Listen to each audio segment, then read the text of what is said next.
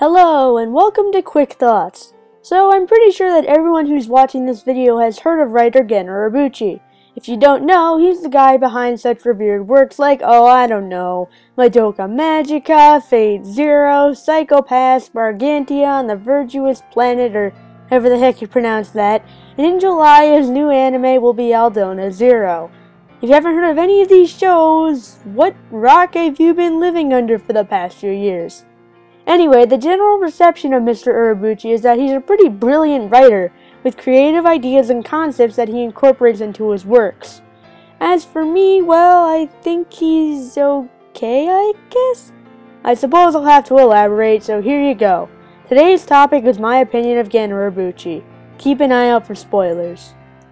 Just to be perfectly clear, I don't hate Urobuchi. In fact, I don't even dislike him. I appreciate his new ideas that try to break new boundaries, and how most of his works stand out among the myriad of anime blandness that are released to the public nowadays. However, just because something is creative and unique doesn't necessarily translate well into what I consider quality. Oh, don't get me wrong, when he hits it out of the park, the ball flies to the moon. But when he messes up, that very same ball rebounds off the moon and hits him square in the face. I believe that the man has talent, but isn't always the greatest at executing his ideas and relies too much on pretentious dialogue in the majority of his shows. To showcase what I mean by this, I'm going to take a look at his works and analyze exactly what he does correctly and what he doesn't. Let's begin with Fate Zero, which happens to be my favorite Urobuchi anime. Some might call me biased, as I am a history, fantasy, battle royale nut, and seeing them all combined is like the greatest thing ever for me, but allow me to explain why I like this series as much as I do. It's because the show is essentially fanfiction. Fate Zero originated as a series of light novels written as a prequel to the Fate Stay Night visual novel, produced by Type Moon. In other words, Fate Zero is based off of an already existing world and characters. I'm not saying fanfiction is a bad concept by any stretch of the word, but my point still stands. Granted, what makes Fate Zero so good is how it expanded upon that already existing world, and helps you learn how the events of Fate Stay Night came into place.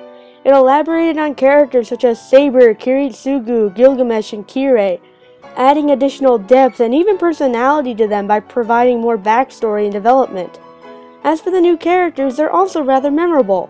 The best new characters were without a doubt Waver and Ryder, whose friendship and development was probably my favorite part of the entire show. So, now let's look at themes. We have the themes of morality, sacrifice, truth, honor, justice, and leadership. Does the story follow through on these themes? Well, yes it does. The anime does a great job of showing how each theme impacts the story direction or the decision of a character, and in the end the themes do follow through. When Kiritsugu rescued Shiro from the fire, it showed us that even those who have fallen into despair due to the sacrifices they made could still find happiness and morality in saving another. When we see Kirei, the opposite applies. He finds happiness in the despair of others, and is angrier at the sacrifices than he is sad.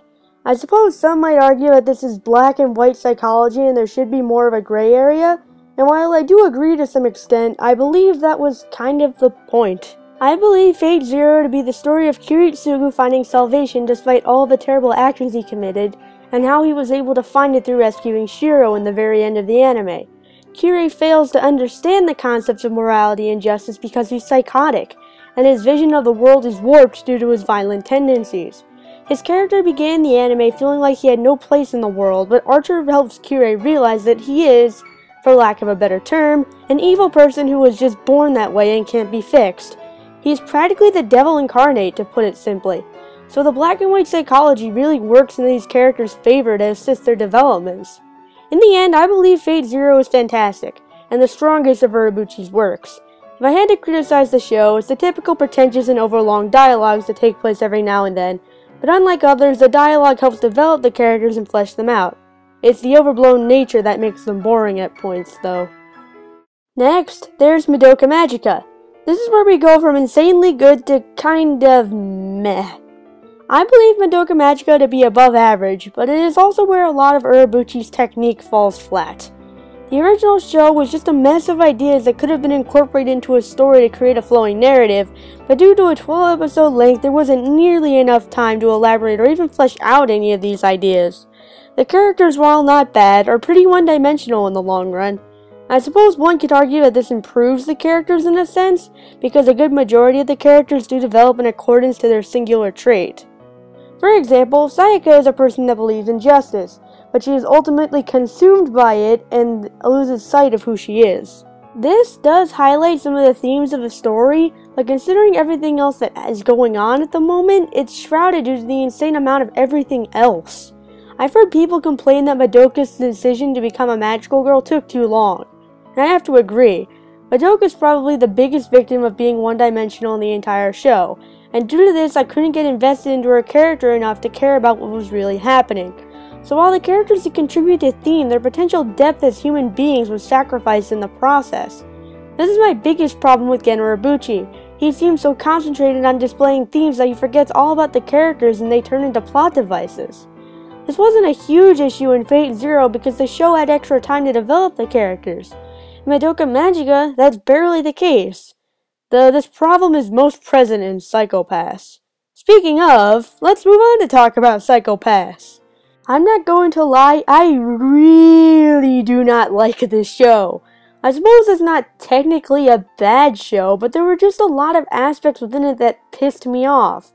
As I explained in my review of Psycho Pass, themes should be displayed through characters and their interactions. But if themes dominate all of the characters' conversations, then we have a problem.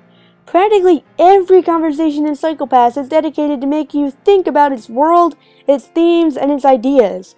But why would we care about them if we don't care about the characters telling us these themes and ideas? The characters for the most part lacked any semblance of depth or likability because all they did was quote famous literature or talk about the society they lived in. Every conversation seemed to be the most important thing in the entire world, and the majority of the characters' actions seemed to be dictated by the story rather than their own morals and ethics. This is why I consider Psycho Pass to be pretentious, because it shoves its themes in your face without establishing anything else. So all we have are flat characters, a pretty generic dystopian world, and a story that is completely reliant on its themes. Psycho Pass was a bore to sit through, and I won't be watching the show again anytime soon. However, I have to give credit where credit is due. The relationship between Ginaza and his father was the best part of the entire show, and the only relationship that ever felt natural. The animation and the soundtrack are also really good, but we're getting off topic. Finally, we have Madoka Magica the Movie 3, Rebellion. I saved the best for last. I believe Rebellion, not Psycho Pass, to be the epitome of what is right and what is wrong with Urobuchi's works as a whole. Let's count them down, shall we? Characters that are only there to display themes? Check. That one character that actually develops? Check. An overly complicated story about some sort of conspiracy? Check. Black and white mentality towards its themes? Check. Fantastic looking and well executed action scenes? Check. An ending that completely contradicts the series? Wait, what? Okay. If I have to give Urobuchi some credit, he's consistent and knows how to write a flowing narrative. The ending of Rebellion, however, doesn't seem like Urobuchi put a lot of thought and effort into incorporating, which is pretty strange. I've heard that he wanted to end the movie with something more logical, so I guess it's not technically his fault. Okay, let's go a little deeper with the claims that I checked off. The characters of Rebellion didn't really change or develop from their series counterparts. They remain the same with the exception of Homura, but the only reason Homura really changed was to display the theme of selfish love versus selfless love in the ending, which came straight out of left field. And the idea of selfless love versus selfish love happens to be the black and white mentality that I was speaking of earlier. This, again, highlights Urobuchi's main problem of putting themes over characters. The story was also rather standard for Urobuchi. In fact, pretty much all of his stories involve discovering some sort of conspiracy. I'm not really saying that Rebellion is bad per se.